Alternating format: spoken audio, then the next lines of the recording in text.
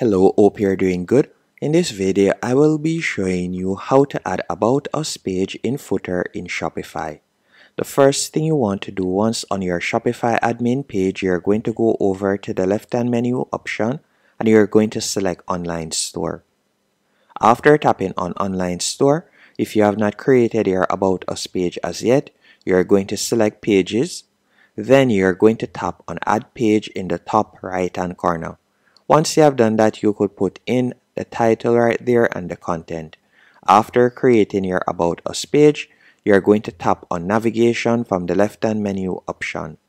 After selecting Navigation, you're going to select Footer menu.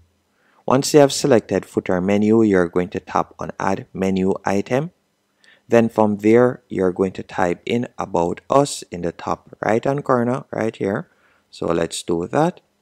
After typing in About Us, you're going to tap on Search or Paste Link. Then you're going to select Pages and you're going to select About Us. Then tap on Add in the bottom right-hand corner. Next, you're going to tap on Save Menu. Once it has been saved, if it is a case that you would like to also move the page up, you can do that. So for example, I could move it ahead of search by simply dragging on it. Then tap on Save Menu. Then you're going to tap on Themes from the left-hand menu option. Then you're going to tap on Customize. Once you have done that, you'll be redirected to the editor page. On the editor page, I want you to go over to the left-hand menu option and you're going to hover over Footer. You're going to tap on Footer right here.